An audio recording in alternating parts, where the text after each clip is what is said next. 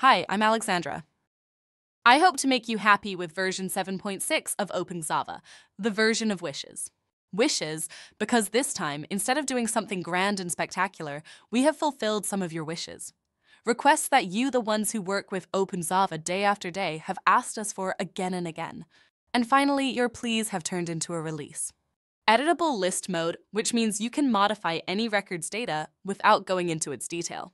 Yes, you can turn list mode into a spreadsheet. Support for large datasets in the drop-down of @descriptions list. Finally, millions of records in a combo, with spectacular performance. And a detail that may seem small, but is very, very useful for your poor users, being able to download all attached files at once by clicking a single link. Moreover, this version of OpenXava supports Java 25. And many, many more things. Let's take a look.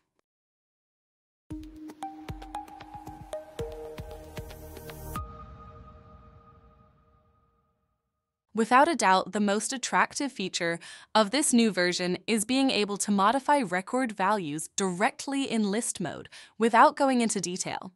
For example, in this list, the columns family, unit price, and warehouse are editable. Let's try changing the family in the first record. We'll set it to software.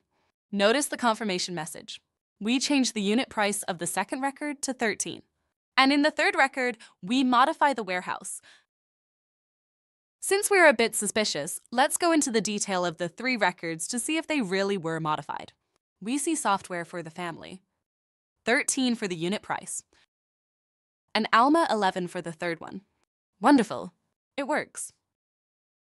By default, list mode works without editable properties, just like before. Normally, users won't want all the properties of every list to be editable. However, enabling editable lists is very easy. You hardly need to touch any code. Let's see how. To mark editable properties in a list, we need to go to its tab annotation and add the new attribute editable properties. In this case, we include family, which is a reference with @descriptions list, just like warehouse. Unit price, which is a plain property. And also extended descriptions, which is a calculated property. Calculated properties cannot be edited. So even if we add it here, it won't appear as editable. It's only included to illustrate the case, but normally we wouldn't add it. Only simple editable properties and references with descriptions list are allowed. But what about validations? Let's take a look. If we take a closer look at the unit price property, we notice that it has a required annotation and a property validator annotation. Well, these validations are executed before saving the value from the list. Let's test it. Let's try leaving the unit price of the 4th record empty. We select the value, delete it, and leave the field. The field is highlighted in red, and at the top we see the corresponding validation message. In addition to the validation annotations, it also executes the code in the setters and in the JPA callback methods of your entity. But be careful, because it does not execute the module's save action nor the onChange actions. Your users will surely be delighted with the editable list, especially those who need to edit many records to make a small change in them. But this is not the end. Version 7.6 has more interesting features. As you know, making a JPA many-tune relationship display as a drop-down list in OpenXava is as easy as annotating the reference with descriptions list. The thing is, this only works well with small datasets, usually a few hundred, and at most a few thousand. But no more. Now that's no longer the case. We can have drop-down lists with millions of records. I'm going to show you.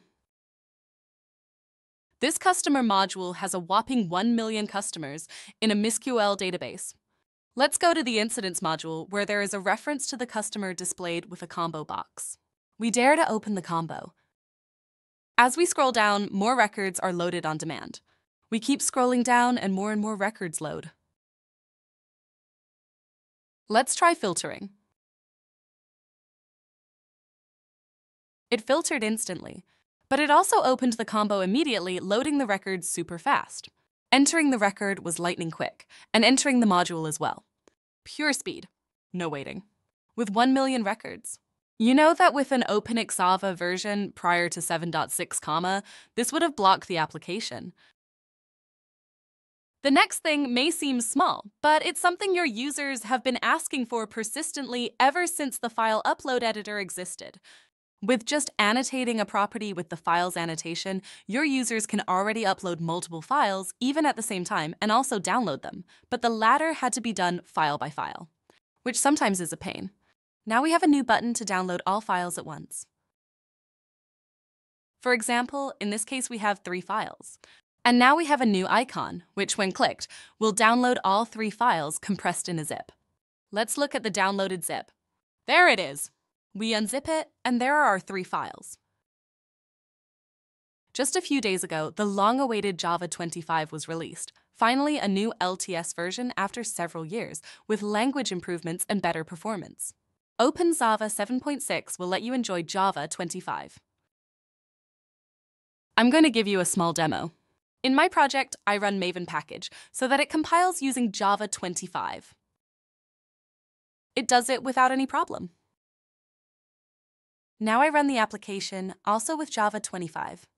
You'll see that it starts without issues. Moreover, if we tried it with a browser, it would work perfectly. Look, JDK 25. We have run the full OpenXava test suite with Java 25 to make sure it works well. Let's now see how our project is configured. To configure the project, I set 25 as the Java level in the pom.xml of my project. Moreover, at the bottom of the pom.xml, you need to add the following. This is mandatory for Lombok to work with Java 25. If you use OpenXava Studio, you need to add Java 25 as a JRE and configure the Maven tasks to use Java 25. Don't worry, everything is explained in detail in the OpenXava documentation, in the link I'm sharing, or simply by searching for OpenXava Java 25 inches on Google. But that's not all. There is much more in version 7.6. We've fixed 3 security vulnerabilities, 2 of them critical. The icon annotation now allows the user to choose from over 7,000 icons. With a property in Xava.properties, we can restrict the languages available to the user. We have improved performance when loading the view in the browser when retrieving a record. This and more than 20 new improvements. To update to the latest version of OpenXava, you don't need to download OpenXava Studio again. In fact, you don't need to download anything at all. You just have to change the version number in the pom.xml of your projects. Let's take a look.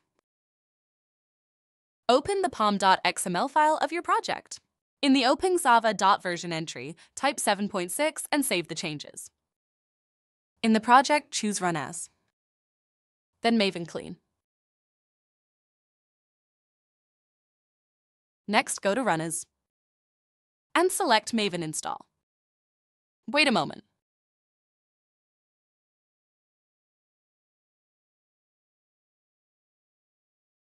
And your project is now updated to version 7.6 and ready to run. Additionally, from now on, when you create a new project from OpenXava Studio, version 7.6 will be used by default without you having to configure anything. OpenXava Studio always uses the latest available version for new projects. For all the details, I recommend checking the full announcement on the openxava.org blog. In the video description, you'll find the direct link. Bye.